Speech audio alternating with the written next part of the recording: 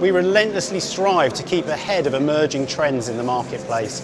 Our latest research report, Big and Small, How to Do Bigger Things in Business, in conjunction with our specialist Connected World research partner CCS Insight, explores the dynamic between big and small businesses. And it's highlighting a previously unrecognised productivity gap in larger organisations and urges deeper collaboration with smaller businesses.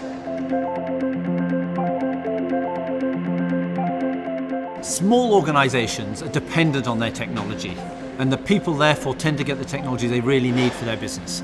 So on the whole, I think in small businesses, employees are happy with the technology they've got.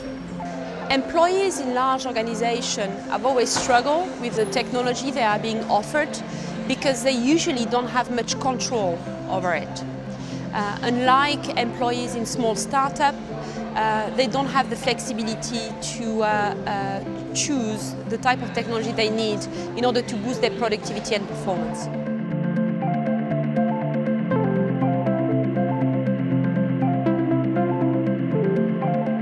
Large organizations are looking at incubators and accelerators as a way to actually boost innovation. We are witnessing that more of our clients are looking at this opportunity as a way to drive innovation forward. Startups must keep innovating, otherwise they're going to fail. And that's because they're not in a position of strength in the marketplace. The only way they can possibly compete against much larger companies is by innovating. And so it becomes the heart and beating soul of a startup company.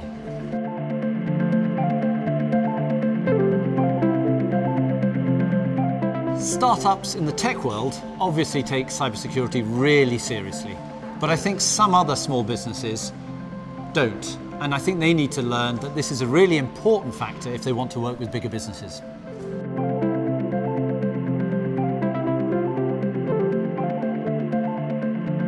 If I was advising a big business about working with a startup, I would ask them to put themselves in the startup's shoes.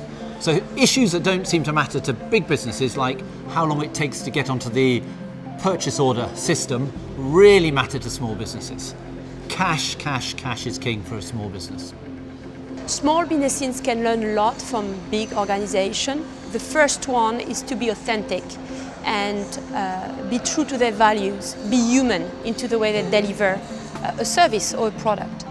And the second one is to believe into the value of experience and really understand customership, understand people around their product, around their services.